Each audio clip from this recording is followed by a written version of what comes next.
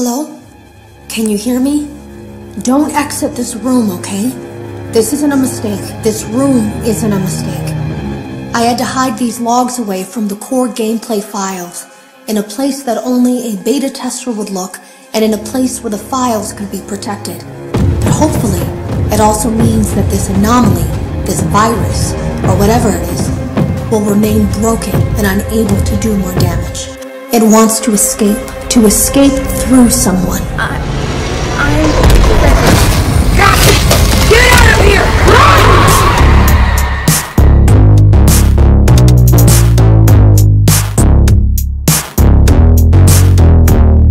Between my manga addiction, which is mostly just a bunch of isekai, as well as FNAF lore, my bookshelf's pretty full. Luckily, I don't have to worry about that anymore since they're not making any more of these, so I can get more— Wait, they announced how many books? There's one for the movie? Alright, as long as they don't release more Pizzaplex books, I'm good. I don't want the next book completely destroying this theory.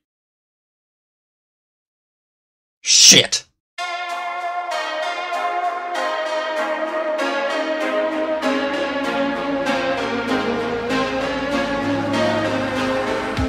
Originally, this video was going to be a theory video about how the baobab tree in the Tiger Rock Tales book was probably also in the games, which I do believe is the case. Though, after trying to figure out a good theory for explaining it, I realized while there's a lot of evidence to that theory, there isn't one thing I can point to confirm it. So the video would have just been me kind of pointing out a bunch of random things throughout the Pizzaplex that kind of confirm the theory, and putting them all together, it makes a strong case for that, but at the same time, there's no way I could really structure a video like that.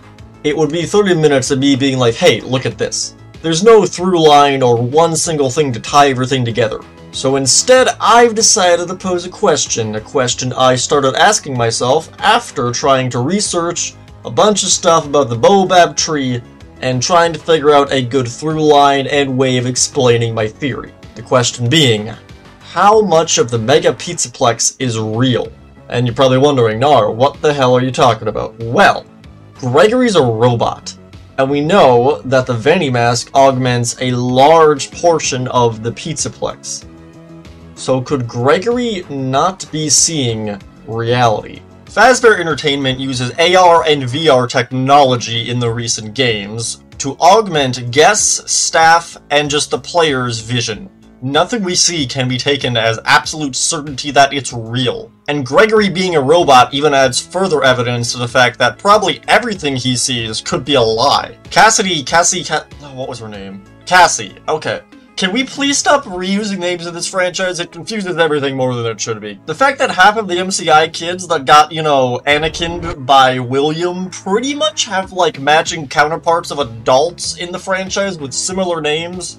Part of me thinks Afton just, woke up one day and was like, you know what, I don't like this name, and then killed every kid with that name in, a 50-mile radius. Before, it was just a matter of arguing about which purple guy was this, and the color and the shade of text boxes, and what was I talking about again? Oh, right, book lore. Oh god, book lore. Oh, I hate book lore. Alright, let's get back on track. Fazbear Entertainment is using VR and AR technology to do some augmented tomfoolery, but what are they actually doing? Well, unfortunately, quite a lot. And I don't think it starts in Security Breach or Help Wanted. I think they've been using this technology for a lot longer than we thought. There's a chance the safe room in FNAF 3 and the FNAF 1 animatronics could have been using this technology. Alright, to start with, let's actually narrow down what exactly happens in the timeline.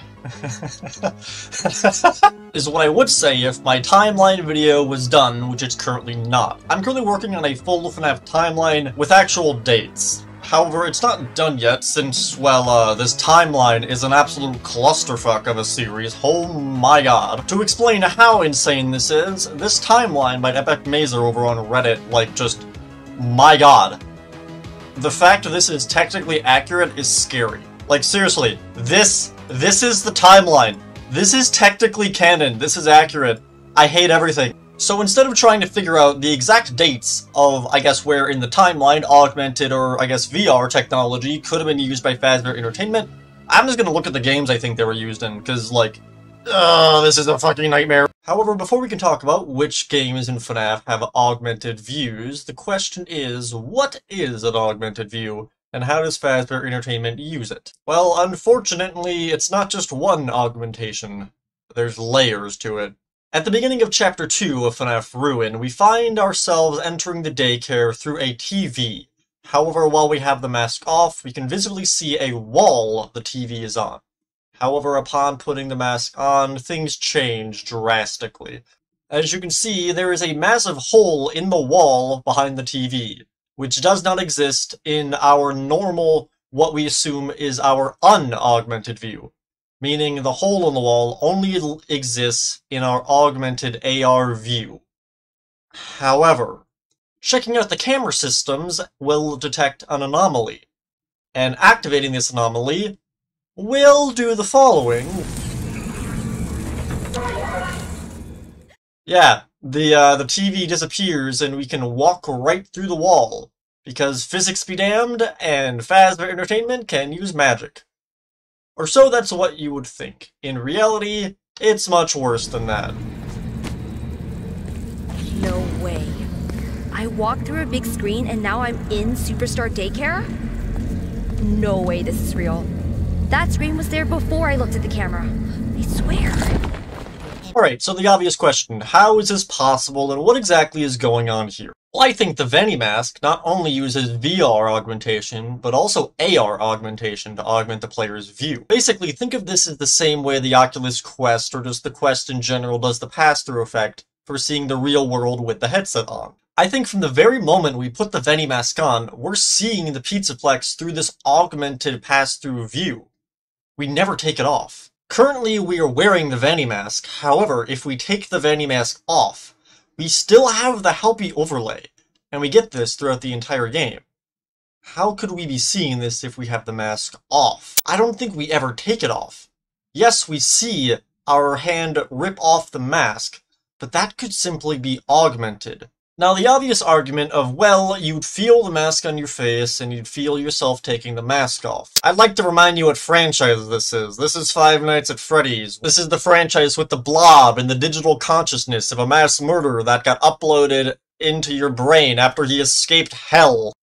Again, only to die to a spaghetti man and then get replaced maybe by a mimicking robot. Also, his son died by getting his insides scooped out, but then he just possessed his own corpse and came back, cause he's just built different. And don't even get me started on the sea bunnies. On top of that, there's already technology currently out in our real world that allows you to feel things in VR. Five Nights at Freddy's Security Breach is set in 2030, in the far future, so I'm pretty sure if we're getting just to the point now where we can kind of feel in VR, yeah, they already have giant mech bears. I'm pretty sure they can probably get over that. Point is, you put that mask on, you'll never know if you have it off or not. So the question of what parts of the Pizzaplex are augmented is all of it. Yeah, no, everything's augmented. So where do we go from here? Well, there's different layers of augmentation, as I explained. We have the general view of what we see, which is technically augmented, but it's shown to us as if it's not. After that, we have actual augmentation, or at least what the game outright tells you is augmented. Again, keep in mind, everything is always augmented. You just don't know. Or at least it's hidden, and it's not obvious. I mean, when the game is augmenting, it's pretty obvious because everything is all glitchy and spooky. I walked through a big screen and now I'm in Superstar Daycare? No way this is real. That screen was there before I looked at the camera. I swear. Stepping away from Ruin for a second and looking back at Security Breach, is it possible to actually tell what parts of Security Breach are augmented? Now again, Gregory's a robot, so assuming everything is augmented in his view, are there any rooms that we know for a 100% certainty are 100% augmented? As in, we never actually see their true rooms. Well, I think it's actually possible to figure that out. In Ruin, anytime we use the Vanny mask, a few things actually happen. First up, any light in any room we're in becomes a bright purplish pinkish shade. On top of that, everything gets incredibly saturated in color. So, can we see any similar things happening in Security Breach? Surprisingly, all over the place. Oh my god! Mother... Jesus Christ. Oh my god. Holy shit. Oh my god, that was unscripted. Holy fuck, that scared the shit out of me. Oh my god. Holy shit. Oh my god, I almost fell out of my fucking chair. So the Mega Pizzaplex's style is very futuristic and has lots of neon lights throughout the entire building. The question is, can we separate regular neon lights from augmented rooms? Since again, we're using purple lights as a reference to figure out which rooms are augmented. This light, for an example, I don't believe represents the room, or specifically this hallway, being augmented. However, this hallway, on the other hand, I do believe it to be augmented. Now, you can actually tell there is a very harsh difference in between the textures of the regular Pizzaplex and hallways like this. Now, you might not be able to tell since it is very dark in this hall, but if we turn off the lighting, as you can see, we have bright saturated colors with bright pink purplish lights, and what is at the end of this hall? None other than a replica of the Mangle, or I guess the Springtrap vent repair, or no, it was the Ennard vent repair for Help Wanted 1, is what this is meant to represent. So, we have a hallway with bright saturated colors with pink and purplish lights with a connection to Help Wanted. Heading through the underground maintenance tunnels, again, we can see a similar effect of normal lights and then very bright pink neon lights, which always seem to correspond to a VR counterpart room, where a room has some sort of reference to Help Wanted. This obviously being the Curse of Dreadbear room. We have normal lights with normal wall colors. However, the minute we head into this room, with the bright pink lights, we immediately get more saturated colors.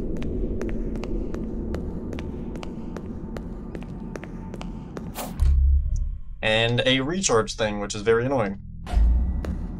And once again, we have the Mangle room for Help Wanted Curse of Dreadbear. With that said, let's take a quick look at the past away from Mega Pizzaplex, because again, the AR and augmented technology is a form of technology. As such, that doesn't mean it's limited to just the Mega Pizzaplex. So what other games throughout the franchise could have used the augmentation? Let's start with the obvious. In FNAF 3, William lures the animatronics into the safe room and then dismantles all of them. We're shown and told that the animatronics are not able to see the safe room. However, while they're in their spirit forms, free from the shackles of their suits, they are. Next up, FNAF 4 is an absolute nightmare, but what's more of a nightmare are the nightmare animatronics. Okay, so the first night is never usually that bad in any of the games, so I'll play through. Ah, fuck! What the fuck? Alright, so I swear to God, anytime these guys are talked about, it's always the same argument. They're not real. First it was the fog, or the smoke, or the crying child's being drugged, or some shit. Then it was illusion discs, and now I'm adding on AR onto this. My god, these guys can't catch a break. But yeah, I'm gonna say these guys are probably augmented and the crying child's wearing a mask, and if you're gonna be like, well, why would he be wearing a mask? Well, maybe he doesn't know. Also, his father's William fucking Afton. Why not? So, with that, I guess, laid out, and my theory somewhat explained, I'm gonna call it there, because again, as I've explained before, my Baobab tree theory does have a lot of evidence to it, but there is no through line to it. So I figured this would be more of a fun video to put out and kind of just throw it out there, because I don't see a lot of people talking about how much of the Pizzaplex is augmented. So, with that said and done, I'll see all of you next time. There wasn't fully a conclusion to this video, more of just here's a bunch of stuff that doesn't make any sense, and here's something that could make it make sense. So, with that said and done, hope you enjoyed this, I guess, little theory crafting video. And yeah, any theorists watching this, feel free to take this idea and roll with it for future theories. So, with that said and done, I'll see all of you next time. And yeah, peace out. Before I end this, I want to quickly point out that this video is part of a playlist, and I will be building off each video going forwards, continuing with, I guess, the slight continuity of each theory, so yeah. Also, in the previous video, I talked about how the Droid creation might be canon, and that means that the in-universe version of Scott's probably Ennard, and that's really funny, so I'm going to continue that bit here. Because if Scott's Ennard, then MatPat meeting him means MatPat's the Mimic, and you can't convince me otherwise, because, well, I'll just replay the clip and explain it. Wait, you can see the FNAF 4 house in the distance in Curse of Dreadbear. Wait, it's a game. Wait, why would the indie developer know about about the house. So assuming either the indie developer knew about the house, or if we're assuming he didn't find it out himself and was told about it, who's alive at that time? Wait, it's only really Ennard. Wait, what the fuck? Okay, so Ennard escapes sister location, he ejects from Baby, and then they go into the sewers, and we don't see them till FNAF 6, meaning there's a huge time gap where we don't know what the hell he was doing. And the indie developer games are based on the first 4 games, which are after sister location, so wait. Yeah, Ennard's the only person alive who could have told him. Wait, if the indie developer is the in-universe stand-in for Scott...